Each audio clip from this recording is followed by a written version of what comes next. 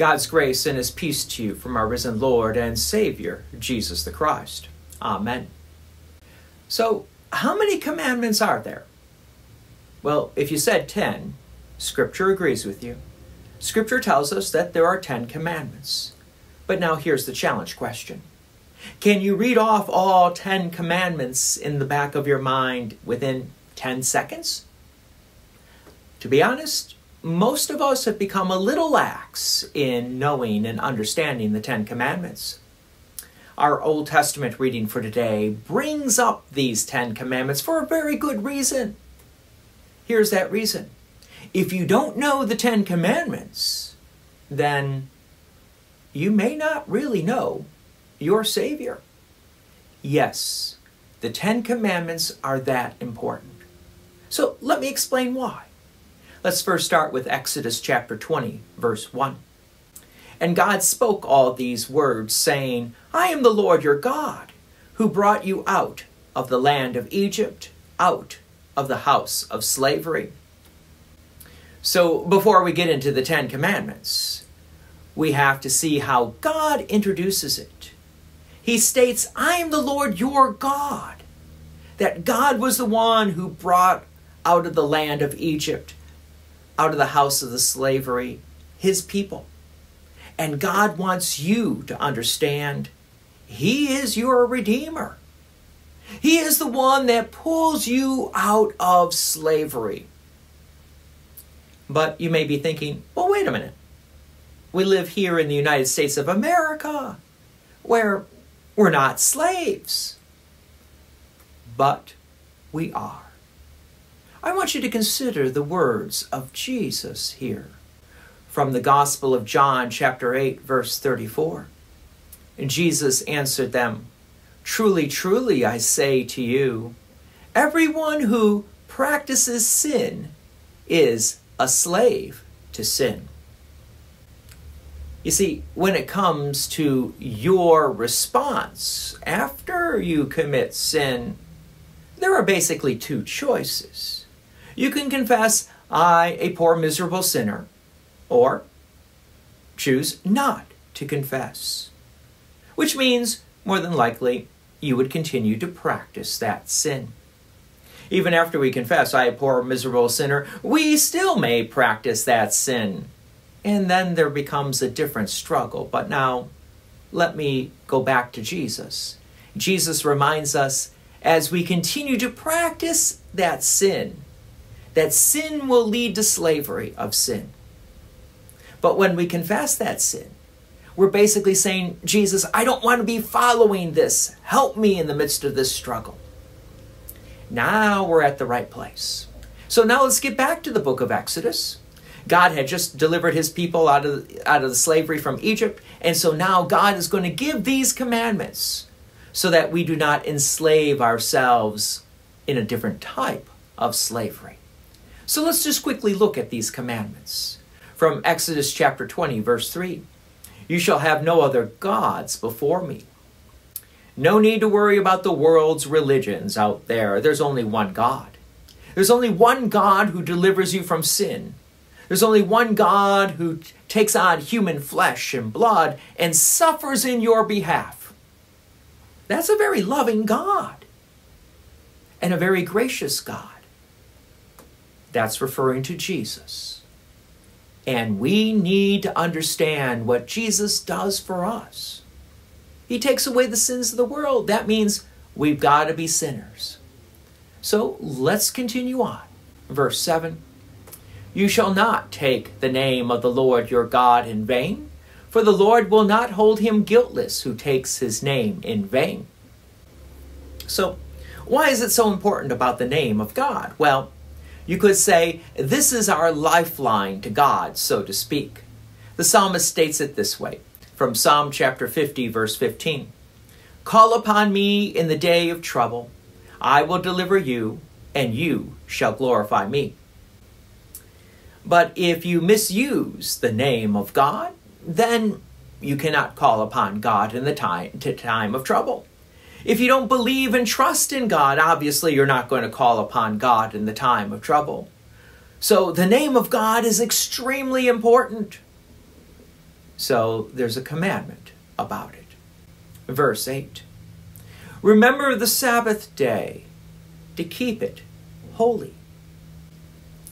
Now, God gives us as many promises, and we need to continue to hear his word of promise and to receive that word of God in our ears. And when that word is attached to water, bread, and wine for a special purpose for the forgiveness of sins, this is God's design.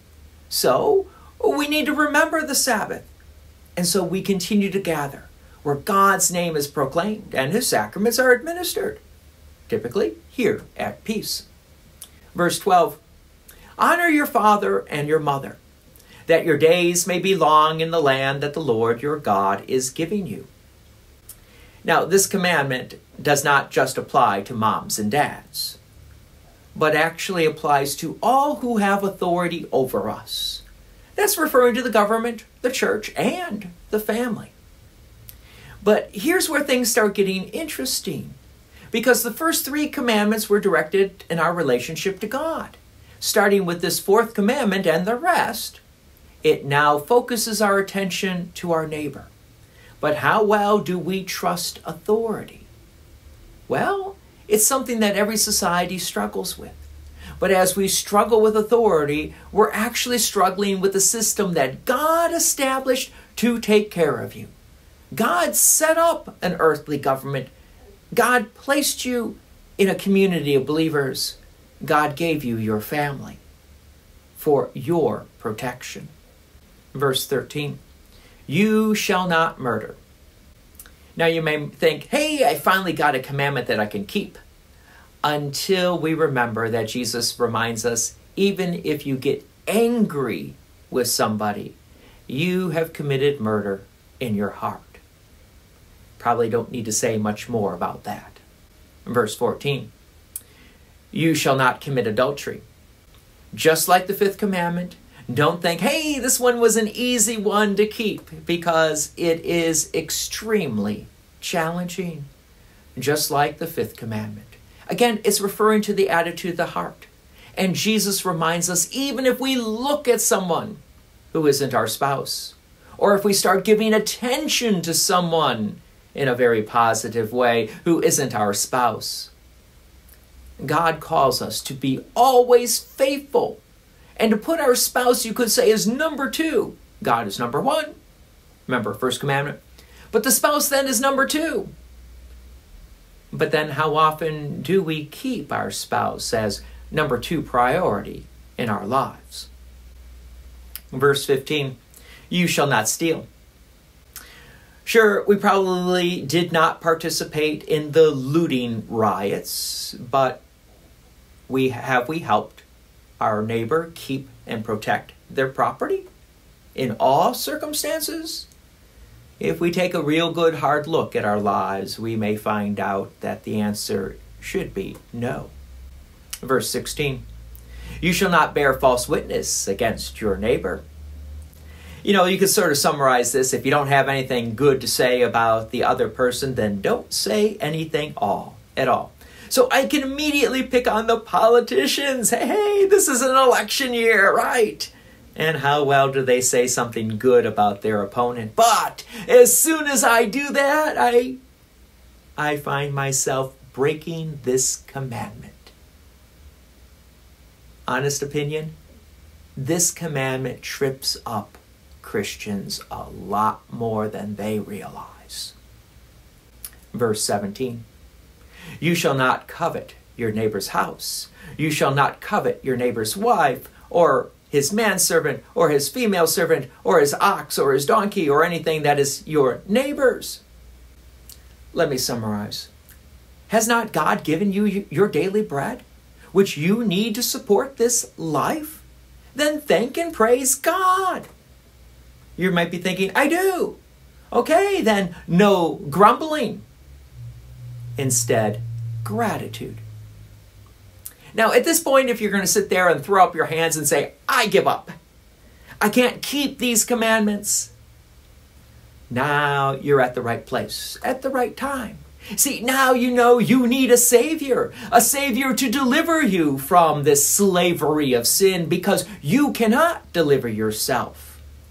That's exactly what these commandments are designed to teach us.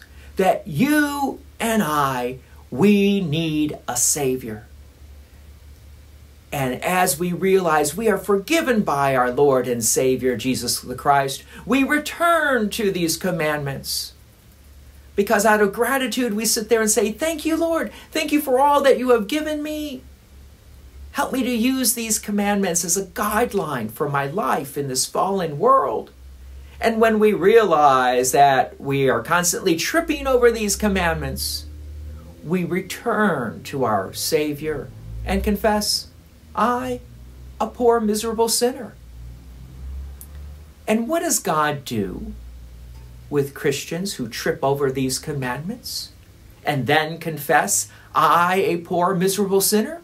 Well, we look to the cross of Jesus and we see our Savior and we hear the words of God, be forgiven, for Jesus died for you. Yes, we need these commandments just to remind us to be forgiven, for Jesus died for you. In the holy name of Jesus, amen. And the peace of God, which surpasses all our understanding, will continue to guard your hearts and your minds in Christ Jesus our Lord. Amen.